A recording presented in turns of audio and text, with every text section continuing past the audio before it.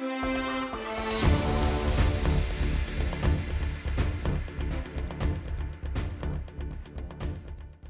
good member from the 38th, Representative Sells. Thank you very much, Madam Speaker. The problem in this bill that's being addressed is those people who buy houses or flip them quickly and then end up doing faulty electrical work because they don't have the experience to actually be doing that kind of work. You can imagine buying a home at some point, trying to get things to work and then suddenly finding that the wiring has not been done right. It could be an extremely frustrating experience, and it also could be a very unsafe experience.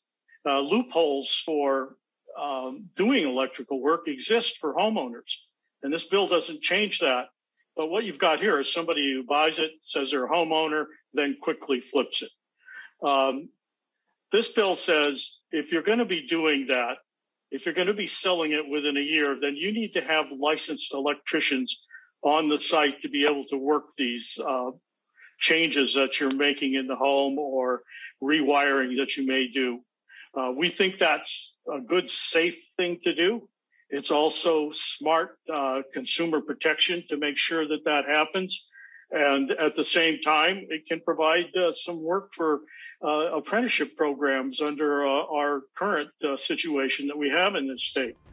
So I would ask for a yes vote of 52-67.